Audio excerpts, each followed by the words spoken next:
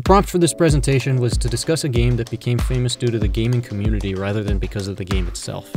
At first, I was going to talk about Call of Duty because the game is notorious for its terrible community, i.e. the mobs of people who say they know my mom. But Call of Duty kind of stands on its own merit for gameplay, and I think it would be just as well known with or without its fans. I had no idea what to talk about. Hours of brainstorming turned to days of brainstorming. I became an emotional wreck. I went to my refrigerator to get a refreshing beverage, and I knew exactly what I had to do.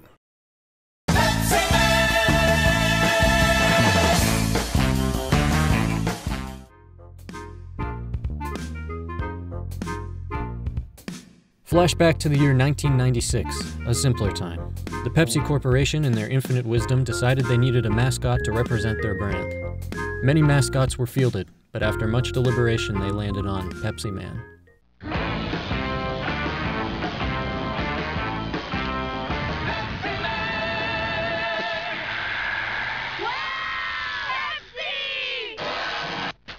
Pepsiman is a bizarre superhero, the likes of whom could only have come from Japan.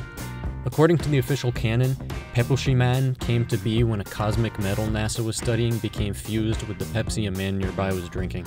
Sort of like Peter Parker, but not at all. Pepsiman's singular power is thirst quenching, which he does by shooting streams of Pepsi out of his hand, or his mouth, or somewhere else. Let's just go with his hand. He appeared in a series of commercials in the mid-90s in which he delivers Pepsi to the needy and usually injures himself in the process. The commercials never made it to the US. But 1996 came and went, and so too did the beloved mascot. But not forever. Fast forward to the year 1999, a year of Pokemon, Star Wars, and partying. Like it was 1999.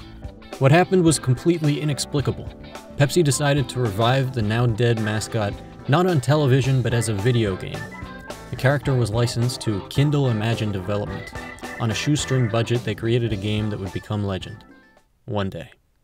The game is an endless runner in which you play as who else but Pepsiman. Lacking the budget to do pre-rendered 3D cutscenes, they relied instead on strange FMV sequences featuring actor Mike Butters. Hey, let's start the game!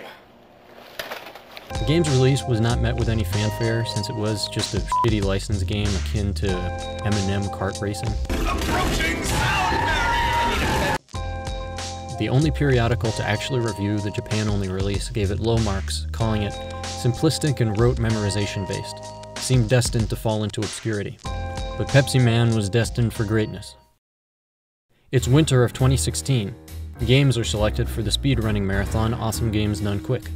Pepsiman is selected. Summertime comes and the stage is set.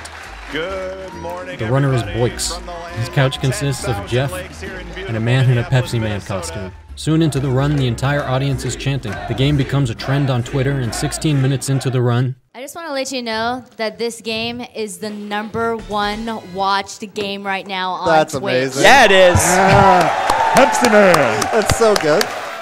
in the course of the run, Mike Butters gets 4,000 new followers, and AGDQ receives over $13,000 in donations. Pepsiman is not a game that became famous because of its tight gameplay. Nor is it a game that became famous because of its beloved mascot, who was largely unknown in the US. Pepsiman is not even a game that got famous because it was so bad it's good. The gameplay is just bad. Pepsiman got famous because a community came together to showcase the games they love and to raise money for a good cause. Pepsiman Forever.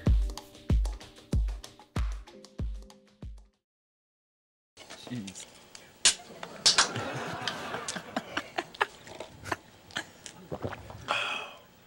Pepsi for pizza. He had a pizza. That was the joke. He had a pizza. Yeah.